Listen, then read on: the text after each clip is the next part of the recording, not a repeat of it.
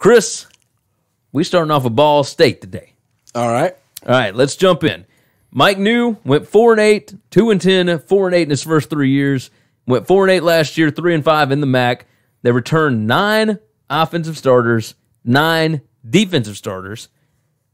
They got 18 guys back, but they lose quarterback Riley Neal.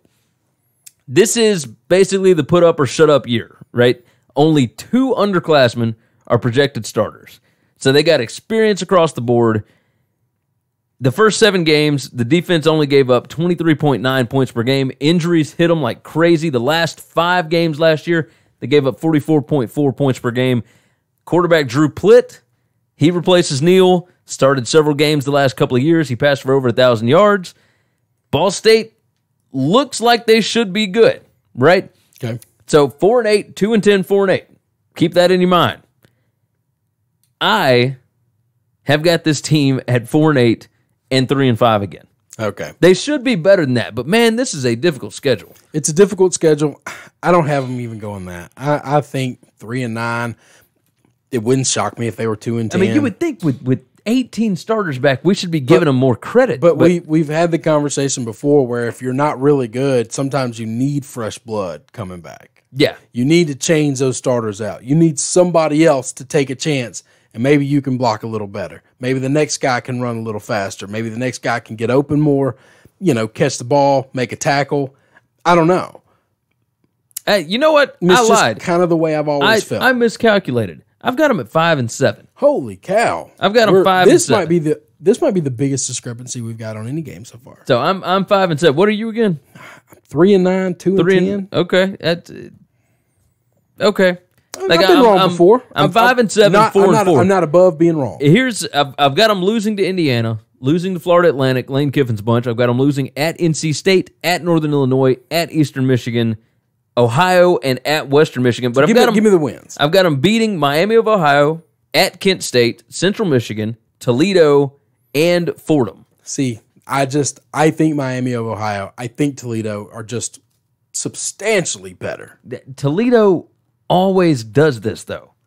Like, Jason Candle, and we'll get into Toledo here in a little bit, like, that team was supposed to be really good last year. And they always... They don't do what they're supposed to do, right? The offense is fantastic. The defense is terrible. It's been the same thing since Matt Campbell left. I like what Toledo does, and we'll get into them. But I think Ball State can win that game. I see Toledo. I don't have Toledo having this gangbuster season either.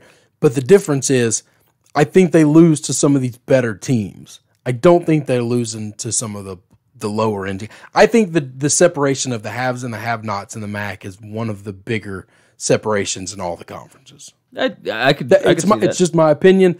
I think the teams that I think are good are pretty good. Yeah. To real good. And I think the teams that are bad are really bad, and they have a long way to go to close that gap. Yeah. No, I can believe that. Not above being wrong. If they win 5 games, that'd be awesome. So, that'd be great. So 5-7 for me, 4-4 in conference. Let's save the coaching staff. They win 5 games.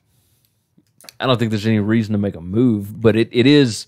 I mean, it's put up or shut up, right? If they win 2 or 3 games, that changes things, right?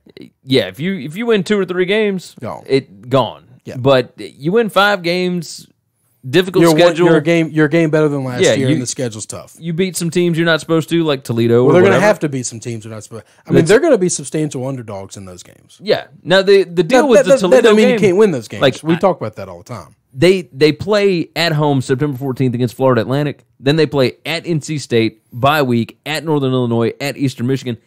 The first time back at home in over a month, they play Toledo. Yeah. Like, I think they're going to be fired up for it. I think they can get that one done, especially with all the experience they got. But, so Ball State, I got 5-7. You've got 3-9. Is what it is. Like, there's a big difference in those 2 games there.